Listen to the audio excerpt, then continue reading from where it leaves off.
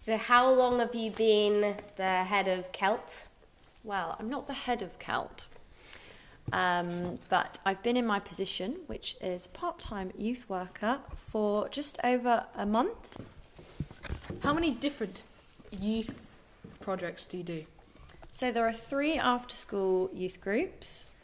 Tuesday is for Year 7s and 8s, which some of you did attend when you were that age, in Endacott House, 4:30 till 6. We might make it a bit later. Then we've got this session where we are recording now, which is in the church, St Michael Church. Yeah, that's the one. Thanks, guys. Always You're get welcome. it wrong. Which is run partly with MED Theatre, 7:30 till 9. And then we've got the Thursday Youth Cafe in Folklore. Thank you. Who started the Chagford Youth District?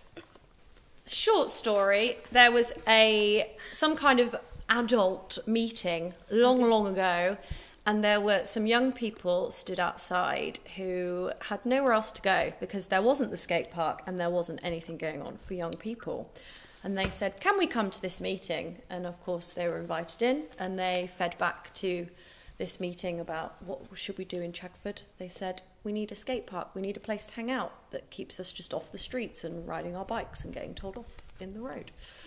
And thus it kind of developed. The skate park was built, and eventually things kept evolving, and Chagford Youth Project was born. If you want to join any of these groups, how do you sign up? It's very easy. There isn't really a sign up, just come along. You can email me if you have any questions or concerns. All the timings are on various social media platforms. Or just email me. Don't be scared to come along. What's your email? Thank you, good question. It is chagfordyouth@gmail.com. Those of you attending any of the groups, is there anything you would say to anybody who would consider coming along? Okay, it's not very serious. It's just to have fun, as Fergus is pointing out right now, even though you can't see this because this is a recorded message. Yeah. Honestly, the Wednesday group is chaotic. It's the best part of the week.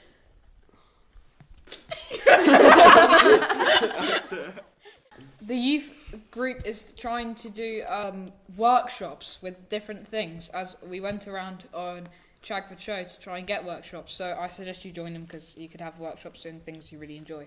We also play hide and seek in the break. With the workshops, there's people in the Chagford Show came up and requested them, for a lot from the children and a couple of adults who signed up to teach workshops. Some of them were really interesting. Ellie, do you have anything you would like to say to round off this interview?